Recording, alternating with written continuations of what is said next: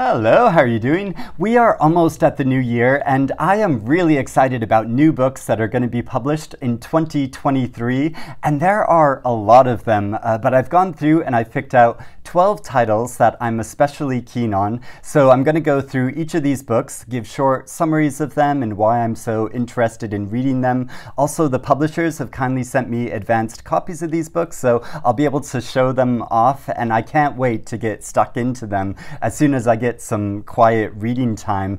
I'm going to go through in order of publication date and let you know when they're coming out, but of course publication dates change sometimes, so you just have to keep an eye out for when they're coming out, but this should give you a good idea. So to start off with, on January 5th, at the very beginning of the year, the novel Sugar Street by Jonathan Dee will be published, and this is told from the perspective of an unnamed narrator who just walks away from his life one day. He hits the road and leaves his old life behind, goes to a new town to start again, and in his car he has a big stash of money. So there's a whole mystery about his background and where he came from, which is gradually revealed over the course of the story, but also how in this new town he wants a life of tranquility and kindness, but the difficulties he encounters when he encounters the political divisions within this small community.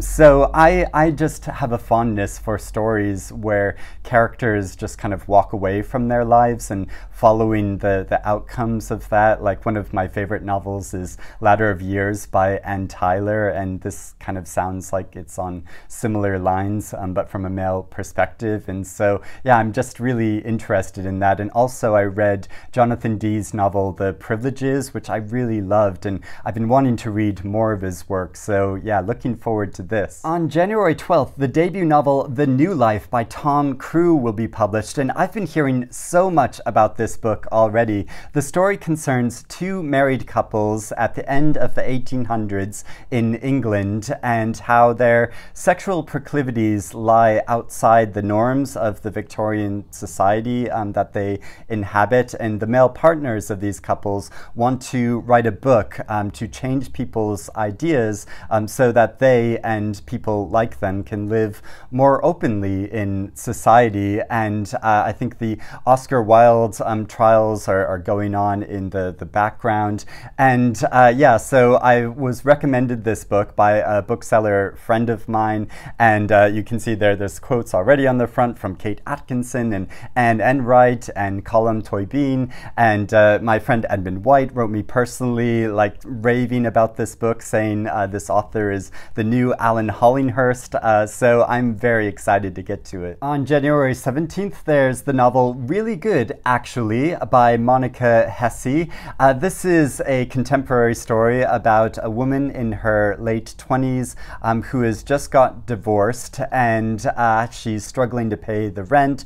She's wondering where her romantic life went wrong, and so it's just about the sort of messiness of life.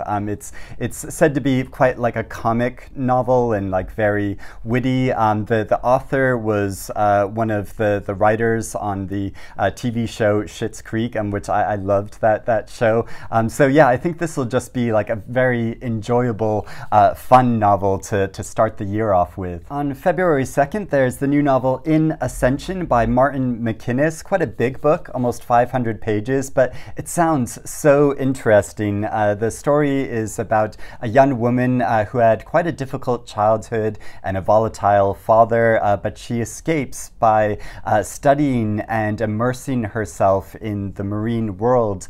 And as part of her research, she discovers this mysterious vent at the bottom of the ocean, and this leads her on a whole journey, including traveling across the cosmos. Now, I know that sounds like quite a sci-fi type story, but I've read Martin MacInnes's work before.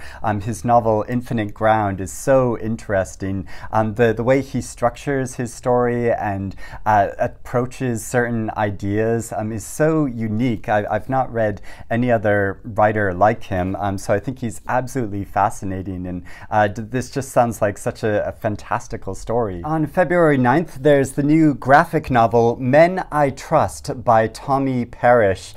This is a story about two women. One is a single mother and poet. The other is a sex worker, and it's about the unlikely friendship that is struck between these two women, and which gradually develops into something more. And it's about the difficulty of finding intimacy in a society that's increasingly closed off. Tommi Parrish is an illustrator and a cartoonist from Canada, and I've just been wanting to read more graphic novels, and I just think this sounds really good. Also on February 9th is the new novel by Ayobami Adebayo called A Spell of Good Things, and this story is also about an unlikely kinship between two very different people, about a boy who comes from a very impoverished background, and also a young woman who comes from a very wealthy family and is a young doctor. And a disastrous event occurs at one family gathering which brings these two people together. And so following their stories and about economic inequalities in modern day Nigeria, I loved Adebayo's novel Stay With Me. I thought that was such an incredible story and book, and so I'm so excited to read her new novel. On March 2nd, there's a literary event with the new novel by Eleanor Catton, Birnam Wood. This is set on a large remote farm in New Zealand, and all the normal routes to this farm get cut off when a landslide occurs, so the farm is abandoned. But a philanthropic group of friends want to start a farming collective on this plot of land, but also an American billionaire has interests in this land, so it's about that conflict. It's described how this novel takes the central ideas of Macbeth and takes them to modern day New Zealand, so I'm really curious about how that's gonna play out. And this is her first novel since her Booker Prize winning book, The Luminaries, which was such an incredible novel. It inspired me to start my book blog all that time ago. That was like, what, 9 years ago or so? So yeah, can't wait to read this. On March 16th, there's the new novel by Benjamin Myers called Cuddy. So Myers was inspired to write this novel from a real-life historical figure called Saint Cuthbert, who is alive around like the 600s AD, and he's affectionately known as Cuddy, and known by some as the Saint of the North of England. And he was quite a hermit, but also very connected with nature. And so he writes about a number of individuals who have been influenced or inspired by this saint over the centuries. And he does this through a number of different styles and forms, through narrative prose, but also some poetry. So it sounds like quite a unique style of novel. And I've read a number of Benjamin Myers' books before. He is so good, especially in the way that he writes about the natural world and individuals who aren't often represented in fiction. I think he is such a powerful writer, and he says in the introduction to this that he took over 4 years writing this book. So I'm so keen to see what the story is like. On April 6th, there's the new novel by Max Porter called Shy, another very innovative writer. This is a very short book following just a few hours in the life of a teenage boy who has just escaped from a place called Last Chance, which is known as a home for very disturbed young men.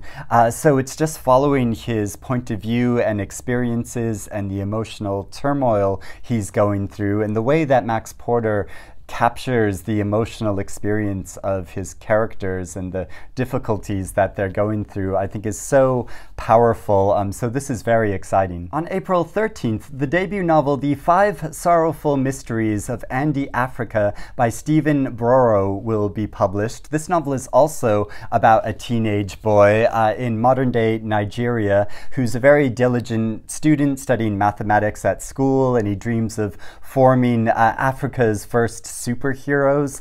And at his church one day, he meets and falls in love with a new white girl who starts attending the church, but also a anti-Christian mob descends upon their church and creates a crisis. So it's following that story, and I'd actually met this author at the Booker Prize party, the announcement of the winner this past year, because Stephen Buoror was a recipient of the Booker Prize Foundation scholarship.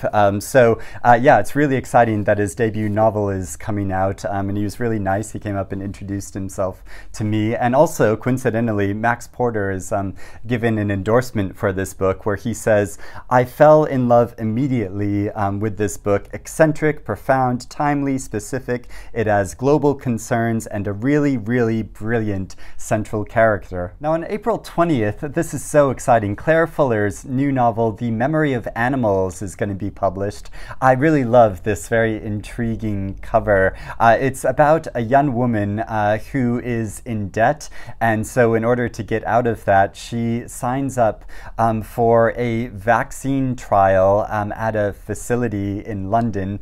And so as she goes to take this trial with a number of other individuals, during that time, they realize that everyone in this facility and outside on the streets of London have disappeared. And so there's a whole mystery about what happened to them. And while she's trying to decide what to do and where to go from here, she's sifting through memories of the past. So this sounds like quite a different style of story for Claire Fuller, but I've read all of her books. I think she's a fantastic writer, and I'm so excited to read this. And finally, on May 4th, there's the new novel Chrysalis by Anna Metcalfe. This is a story about a young woman, but it's told from the points of view of three different characters who all know her and have a different perspective on her life. And it's about the difficulty of knowing someone, especially in the modern day age when people's lives are mediated through social media. So the writer Avni Doshi, who wrote the amazing novel Burnt Sugar, which I loved, says, "Wow, I just devoured this. What a wonderful, painful, funny novel. It's so beautiful and cruel and summed up just perfectly by the ending. A flawless final sentence, one of the best I've ever read. It absolutely gave me chills," which makes me so intrigued to read it and get to the end, to know what that final sentence is. I think that's a really difficult thing for an author to pull off. So yeah, I'm really intrigued by this. So those are all the books I'm going to talk about. Let me know if you're interested in reading any of these books now as well. But also, like I said, let me know in the comments below what books are being published next year that you know about, that you're really looking forward to. Please let me know about that. I want tips off of the best new books that are coming out and what I should be looking out for as well. But thank you for watching. I hope you're reading good things, and have a happy new year, and I'll speak to you again soon. Bye-bye.